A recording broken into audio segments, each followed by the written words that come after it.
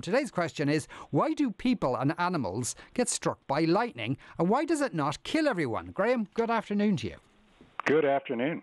There are lots of ways to be struck by lightning. Again, part of the question is, why isn't everybody who's struck by lightning dead, right? Yeah. And 90% of people who are struck by lightning survive. Now, they may have very serious injuries, which are lifelong, but it is really quite remarkable. If you're hit by a direct strike, that's the deadliest. But even so, people survive those because while it is 5 times hotter than the surface of the sun and might have 300 million plus volts going through you, it is very, very quick.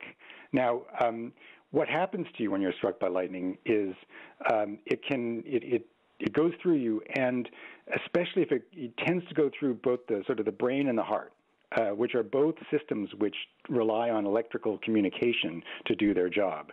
And it profoundly disrupts those systems, as you can only imagine.